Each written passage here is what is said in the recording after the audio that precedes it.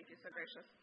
All right, so as we said, my name is Victoria Szabo. My partner, Cosimo Monteleone, is not here, but he is an equal partner in our work. No? Next one. Okay, so just a quick background about us. Normally, we work together in digital cultural heritage applications. We've worked together for many years on a collaboration called Visualizing Venice, which is now called Visualizing Cities, and participate in a lab called Digital Art History and Visual Culture at Duke University. We most recently ran an institute at Venice International University entitled Exhibiting Hidden Histories, Bringing Art History Projects to Publics Through Digital Exhibitions and XR. All of which is to say that there's a larger context of trying to think about how to use new media technologies in these kinds of applications. However, this project is a bit of a side project and a diversion and a provocation for us.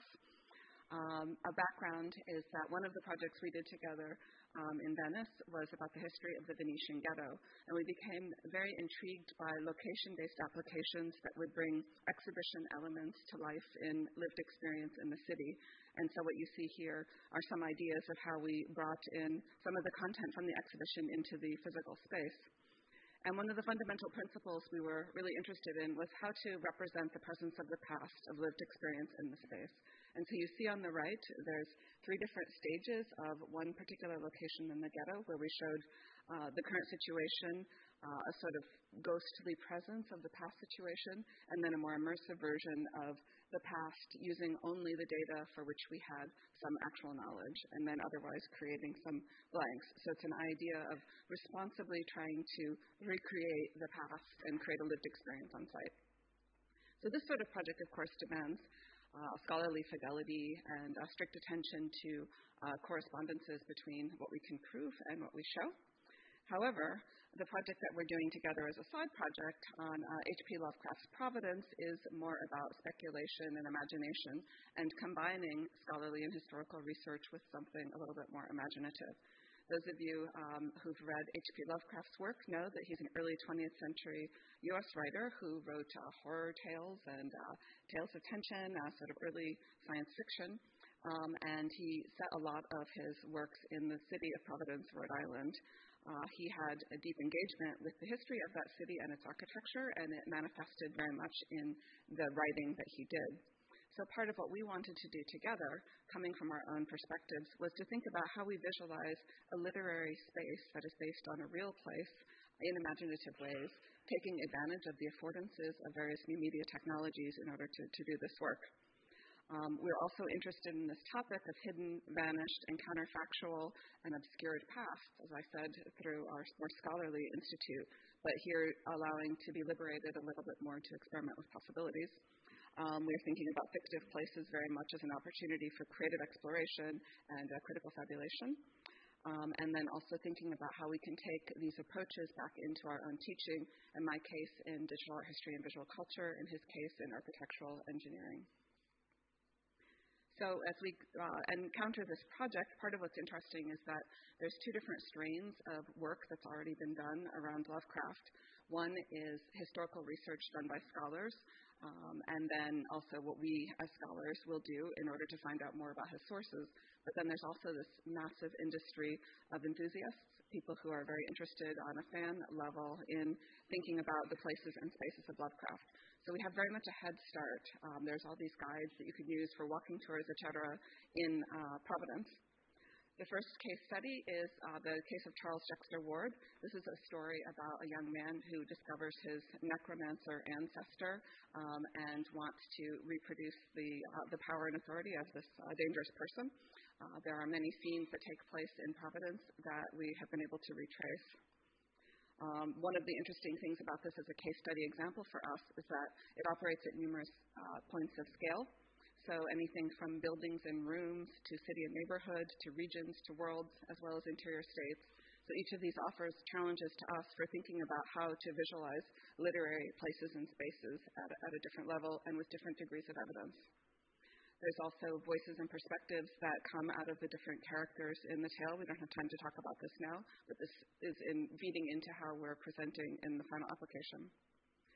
If we look at the overview of the tale, we get a sense of overlapping timelines and spaces and the possibility, if you're trying to think about how to do an adaptation that prioritizes space and experience, how we might layer the different elements into the environment that we create. So some of what we did in thinking about how to proceed with this project was to explore different modes of new media interaction, to think about what they might correspond to think about what interactor experiences might take place, and then to think about possible methodologies for enacting them. And again, in digital history and visual culture, we tend to use things like, GIS, interactive time-based media, video, game engines, 3D modeling, different types of installations.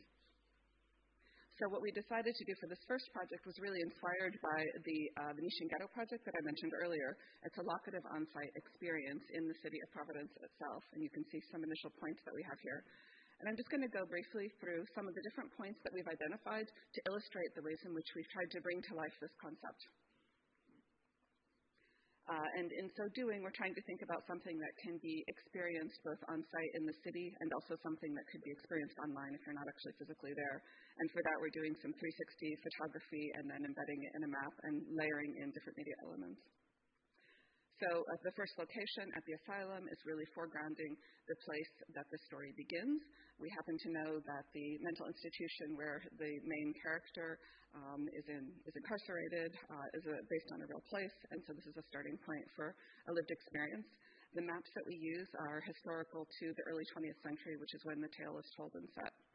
In this case is a fire insurance map in this case.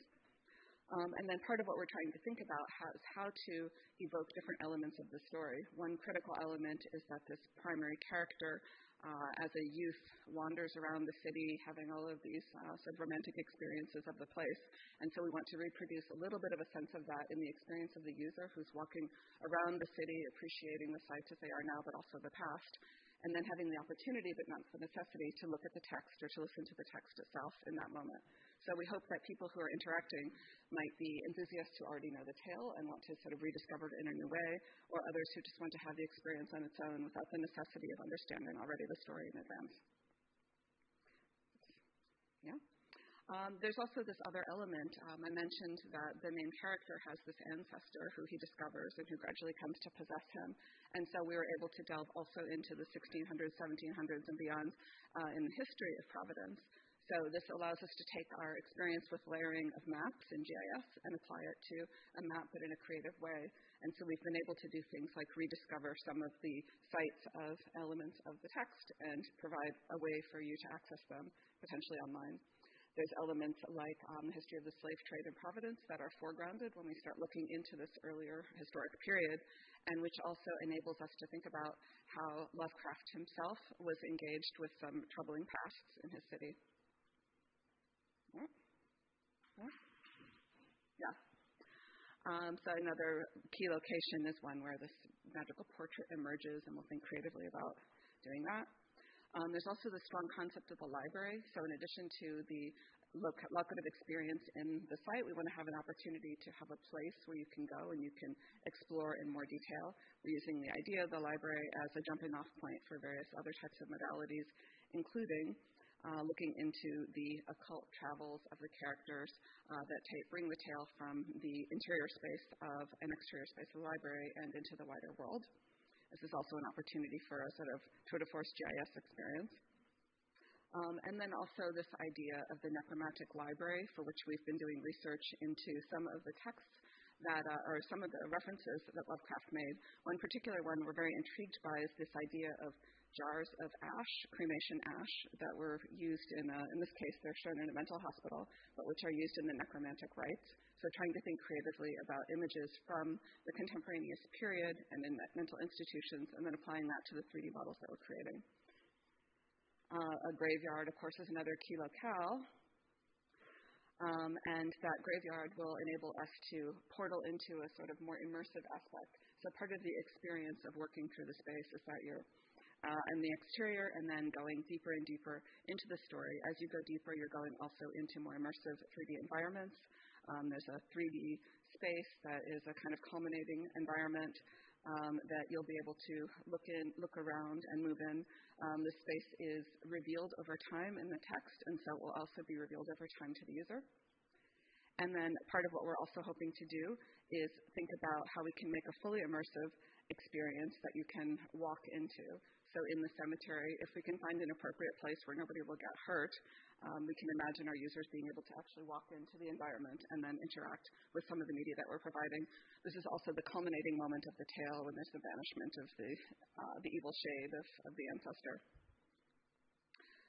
And then finally, there'll be the dissolution of that character. And then the last thing I want to say is that this is just one of several tales that we're working on.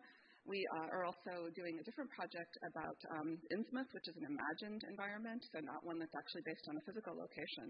And here we're foregrounding architectural elements and a game engine-based environment. This is a thesis student working with us on this. And what he's done is a similar path of taking primary source materials and adapting them, but then also doing a survey of architectural forms with an eye towards thinking about constructing an immersive environment that we can work in. And he'll be coming to Duke University in the fall to work on this. We'll continue to develop the narrative elements, and then we'll have some of our own students developing this out with the goal of having an environment that overlays multiple tales so that you can revisit again and again, not just the elements of one tale or another, but all of them on top of each other in a spatialized fashion. Thank you.